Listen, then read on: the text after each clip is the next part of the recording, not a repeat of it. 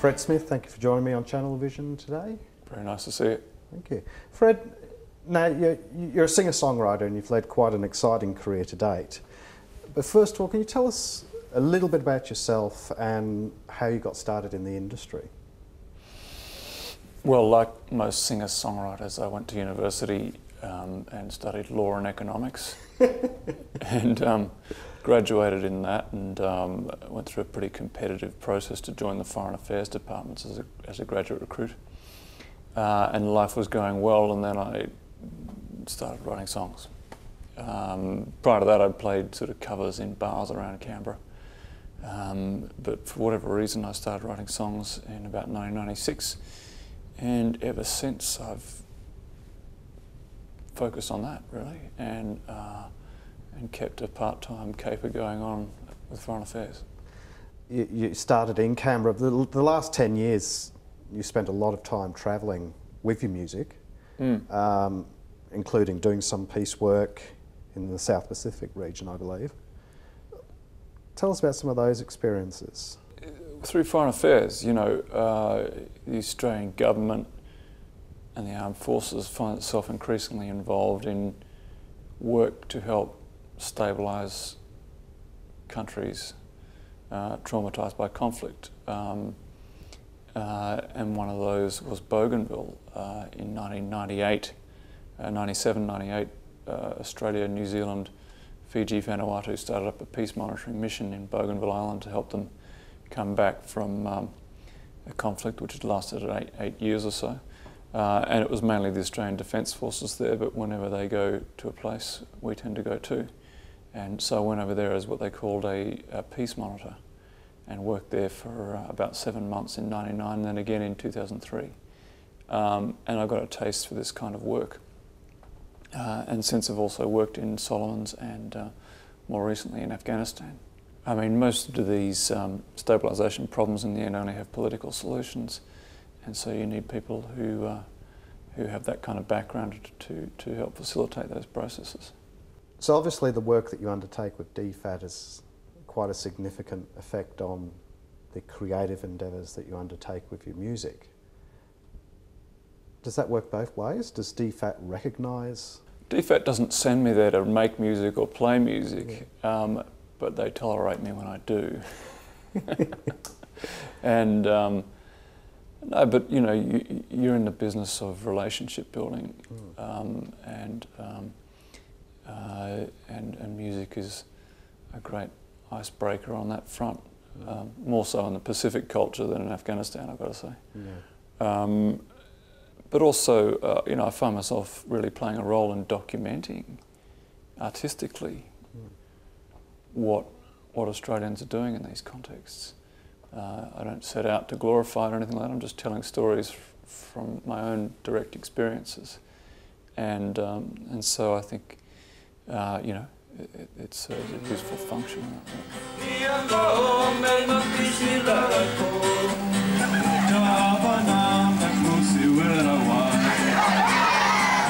You also spend a considerable amount of time in the United States. I believe you even lived there for up to 3 years or something like that. Well, that's right. See, my wife works as an arts official for the art gallery. That's why it's nice painting behind me. And she got a job in the cultural section of the Australian Embassy in Washington, DC. And so I took leave and went and lived with her there, and took the opportunity to work as a touring musician for 3 years in the States. And yeah, it was my first experience of being a full-time musician. And you know, it was initially very tough. I mean, you're a businessman, really. You're a door-to-door salesman. You spend a lot of time out on the road trying to build a brand, really, and things like that. And I mean, the first couple of years were pretty hard. By the last year, I'd you know, got to the point where I was playing around a lot and getting a lot of work. But in the end, I've decided that I kind of need to have both lives. You know, I just need the intellectual engagement with the world that the workforce provides. Okay, so you've had significant history in solo performing and so forth, but you've also worked in collaboration with a lot of artists, but in particular Liz French. For you know from your excursions. If the truth has many versions, then what is a lie? Can you tell us a little bit about that relationship, working relationship? Yeah, well, in the late 90s, for reasons I don't really understand, I started writing songs from a women's point of view, like women's voice. I was just hearing a woman's voice. And I got a critical mass of these together and went to the Arts ACT, the ACT government, and applied for a grant to record an album of women's songs. And they gave me $5,000 or something. And then I spent the next 2 years trying to find the right girl. And I was playing in a crummy bar in Sydney on a Tuesday night, and there were 6 people there, one of whom was a friend of Liz Frenchem's. So she said, "Why don't you contact this person?" And I did. And we got together and started recording this album. The first 3 months of the whole thing were really difficult. We didn't understand each other. And then suddenly the penny dropped. We just understood where we were coming from, and ever since it's been a really strong working relationship. I mean, apart from her ability as a singer, she's a great double bass player. And a guitar and double bass together is about all you need for a band, really, in a small room. It's a great sound. Working with Liz provides a great palette of expression. You know, I really feel like when we play together that we really cover a lot of bases emotionally. But she's also got a very professional streak about performing and a real courage and honesty in her vocal performance, and she serves the song. So for all those reasons, she's really easy to work with.